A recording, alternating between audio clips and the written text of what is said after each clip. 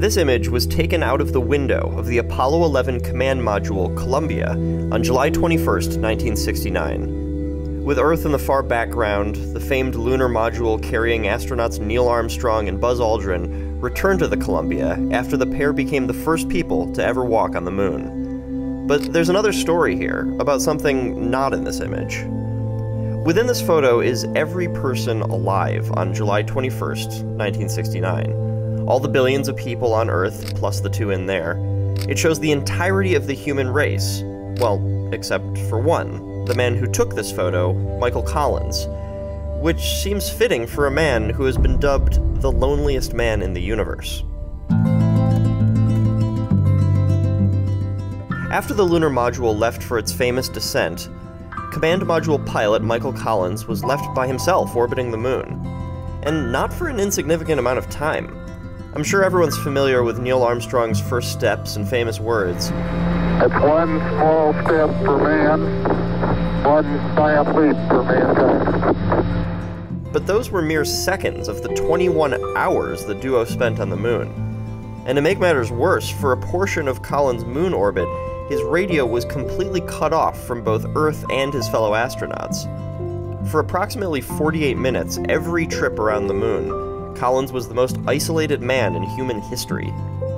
More than 200,000 miles from Earth, with no way of knowing what was happening, no one to talk to, no one to listen to.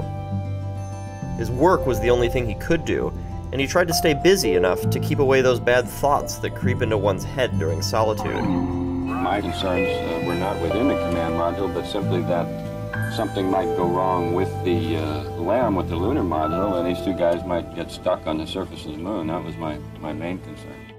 Liftoff. We have a liftoff. The idea that he would be the only person to come home from a three-person crew was a real possibility, and one that he was both prepared for and terrified of. Orders were in place that if something should happen to the lunar module, if it could not return to the Columbia, Collins would return home alone. President Nixon would make an announcement giving the message to the entire world, as well as the two stranded astronauts who would be taking their last breaths on the surface of the moon. The speech, which was actually written in case of disaster, was not sugar-coated. It began, quote, "Fate has ordained that the men who went to the moon to explore in peace will stay on the moon to rest in peace. These brave men, Neil Armstrong and Edwin Aldrin, know that there is no hope for their recovery." But, as we know, that didn't happen. The Eagle landed and returned, giant leaps were taken, and Houston had no problem. Michael Collins' worst fears did not come true, and all three landed back on Earth safely. But while both the first and second man to step on the moon became household names, Michael Collins didn't. He became the forgotten astronaut, which he later expressed in numerous interviews and his own book was alright with him. Because he knew that even though his boots never touched alien soil, he'd played an integral part of man's journey forward. He was happy with the job he'd done. He didn't want to be a celebrity, and he didn't feel he was a hero. He was satisfied being an astronaut and the pilot of the successful Apollo 11 mission. For more on this, check out this next episode on how this guy, who is not an astronaut, still managed to take this selfie on the edge of space.